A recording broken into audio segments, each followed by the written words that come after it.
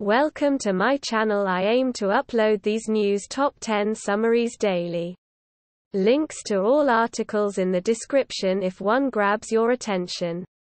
From Daily Mirror under the main headline of Who Wins and Loses in the Spring Statement. From Drivers to Low-Income Brits. Summary of headline article. Spring Statement. Who benefits and who doesn't from drivers to low-income Brits? Chancellor Rishi Sunak has been under pressure to help ease the cost of living crisis that is squeezing millions of Brits. Here is a rundown of who the Spring Statement benefits, and who it doesn't. The new level will be £12,570, coming into effect from July, and comes on top of a 1.25 percentage point hike in national insurance from April. Cost of living. Our cost of living team of experts are here to help you through a very difficult year. Sarah Coles, senior personal finance analyst at Hargreaves Lansdown, said, "The national insurance threshold rise benefits average earners, who are better off despite the 1.25 percentage point rise." From The Guardian under the main headline of Russia-Ukraine war. Latest news. Concern for trapped Chernihiv residents. NATO expected to boost forces on eastern border. Summary of headline article. They say that Russia has lost the ability to fight an offensive on multiple axes because of the casualties it has suffered, around 7,000 to 8,000 killed, on its disastrous offensive, and is now focusing on one principal battle at a time while its attack on the Ukrainian capital has essentially stalled. I think the challenge is once Mariupol falls and is taken. And I think there's a grim reality around Mariupol with the kind of reckless and inhumane nature of the operation there. One said. An estimated 100,000 people remain in the bombed and encircled port city. Another official said this would give Russia the opportunity to bring in more firepower and to move north, which could allow Moscow's forces to encircle the Ukrainians' most experienced fighting forces in the east of the country. This is probably the area where we have the greatest concern, the official added. From The Independent under the main headline of Olympic Park. Chlorine leak leaves 29 people in hospital after 200 evacuated from pool. Summary of headline article. Around 200 people were evacuated from the aquatic centre in Stratford during the major incident on Wednesday morning. According to London Ambulance Service, 29 people were hospitalised with 48 people treated at the scene with minor breathing difficulties. A GLL spokesperson said, "The emergency services were called and some of our customers have required medical treatment due to breathing difficulties. A number of people are being treated by London Ambulance Service. Officers and London Ambulance Service have also attended the scene." From MailOnline under the main headline of Angel Lynn's kidnapper ex-boyfriend will now spend 16 years in prison. Summary of headline article. Angel Lynn, 19, was forced into the van by Che Boscal, 20, and his accomplice Rocco Sansom, also 20, in Rothley, Leicestershire, in September 2020 after an argument. Pictured. Angel Lynn in hospital. Che Boscal. Pictured. And Sansom both denied kidnap but were found guilty after trial. She said the original term failed to reflect the seriousness of the kidnap, and the harm caused to Ms. Lynn as a result.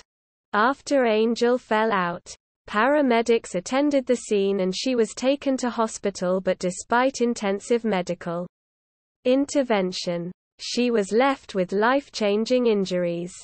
Angel Lynn, pictured, 19, suffered life-changing injuries after she fell from a van. From The Sun under the main headline of Asda and Sainsbury's to cut fuel price by 6p per litre from Tonight. Summary of headline article. Supermarkets including Sainsbury's and Asda have confirmed they will slash the price of fuel by 6p. From This Evening. It comes after the Chancellor announced a fuel duty cut in today's spring statement. A fuel duty cut was announced in today's spring statement. Credit. Alumni 2 fuel duty was cut in the spring statement. Fuel duty is being slashed by 5p until March next year, but supermarkets are including a 1p reduction in VAT in the price drop. The cut to fuel duty, announced by Chancellor Rishi Sunak today, will reduce the price of filling up an average car by more than £3. Asda was the first major retailer to confirm it will cut prices, with a 6p per litre reduction in petrol and diesel. From Metro under the main headline of Putin suffering Roman Emperor syndrome, and is utterly stalled in Ukraine. Summary of headline article. The war in northern Ukraine is largely static, with Russian forces likely to be regrouping before large-scale offensive operations, according to a UK Ministry of Defence update today. The Battle of Ilovaisk in the Donbass in 2014, however, where the Russian-backed separatist forces attacked Ukrainian forces withdrawing under truce, undoubtedly influences the thinking of any Ukrainian commander considering surrender. Roman forces were strung out in vulnerable formations on unsuitable ground, and were ambushed and defeated utterly. Ukraine is on a total war footing and, with internationally provided weapons, humanitarian supplies and active intelligence and surveillance, they can outlast dwindling Russian forces. The fierce resistance mounted by Ukrainian forces has today been accompanied by a call from the country's ambassador to the UK for the West to replenish its arms stocks. From The Guardian under the main headline of Boris Johnson. It looks like P&O Ferries sackings broke law. Summary of headline article.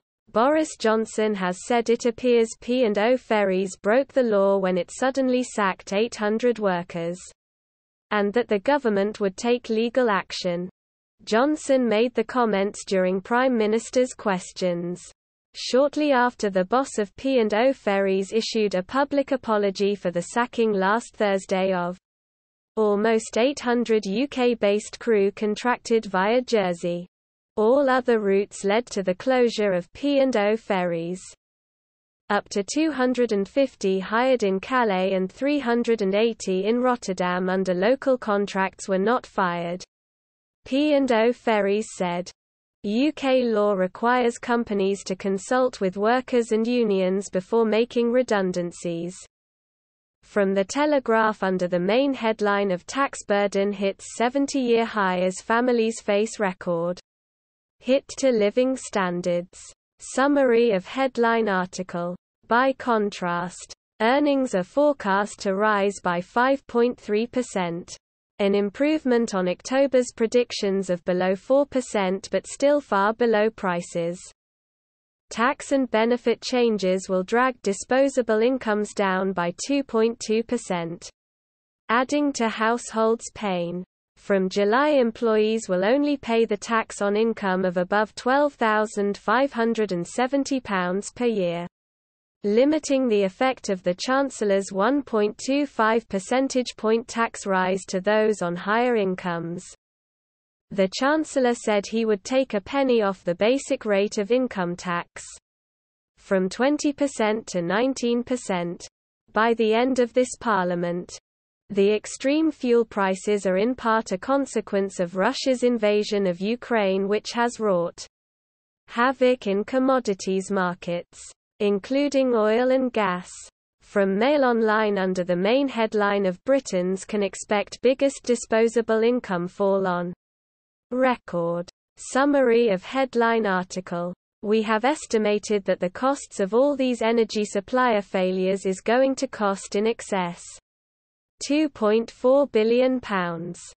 Higher energy prices and inflation as a result of a longer war in Ukraine or tougher international sanctions would reduce the Chancellor's headroom by over £4 billion. This is adding to already steep rises in petrol and energy prices, which have been hitting household finances hard. In a blow to caffeine lovers, coffee and other hot drinks have seen prices rise by 11.5%, while the cost of tea has increased by 2.8%. Furniture and flooring also contributed to the rise in inflation as prices started to recover following New Year sales. From the Telegraph, under the main headline of Lloyds to close 60 more branches as customers move online. Summary of headline article. Lloyds Bank will close 60 branches this year as the number of high street outlets continues to dwindle. Britain's biggest bank confirmed it will shut 24 Lloyds branches, 19 Bank of Scotland branches and 17 Halifax branches between May and September. Lloyds has shut 14% of its branches in 2 years, bringing the total number of branches that have permanently shut their doors to 208 since the start of 2021. The bank said the public's shift to online banking meant that fewer customers were now visiting its branches. Lloyds's Vim Maru said, "Our branch network is an important way for us to support our customers. But we need to adapt to the significant growth in customers choosing to do most of their everyday banking online." Lloyds said the number of customers using online banking had increased by 12% over the past 2 years, while the number using mobile banking had increased by 27%. Many thanks for watching. Please don't forget to subscribe and click the bell to get your daily notifications. Have a great day. Thank you for your support. Goodbye.